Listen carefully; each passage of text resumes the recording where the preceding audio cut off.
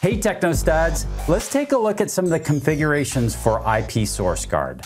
Not much of a surprise that it's very similar to how we set up something like dynamic ARP inspection. So what I'm going to do is I'm going to jump on switch 2 here and just show you how to configure some of this. Now, what we're going to do is I'm going to set up DHCP binding. I can actually statically set up my different bindings, but since I want this to be dynamic, I'm going to set up DHCP snooping. So what I'm going to do is I'm going to get into the global configuration mode, configure IP DHCP snooping, and then we will do snooping for VLAN, and let's do one of our other VLANs. So we're going to do for VLAN 30. And then I'm going to get into the interface. So I'm going to do an interface. I'll just do a random one here. We'll say FA, how about 03, and hit enter on that. And then I'm going to say IP verify source.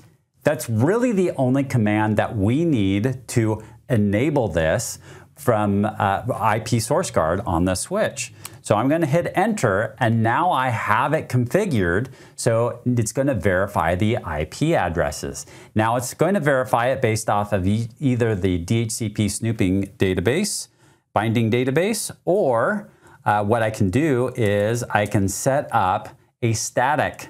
So I can do an IP source binding. I actually got it copied over here because there's quite a bit to it. What I'm doing is I'm binding the MAC address with the VLAN, and so maybe I'd bind that to VLAN 30. Let's bind it to VLAN 30 with the IP address.